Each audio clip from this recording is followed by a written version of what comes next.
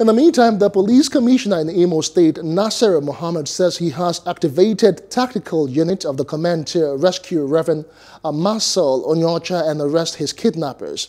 The police commissioner, in a statement issued on Sunday by the command spokesman, SP Orlando Ikeokwu, called for calm, assuring that the priest would be rescued.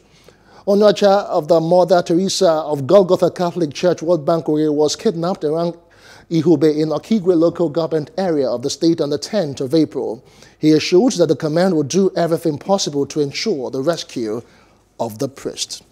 Hope you enjoyed the news. Please do subscribe to our YouTube channel and don't forget to hit the notification button so you get notified about fresh news updates.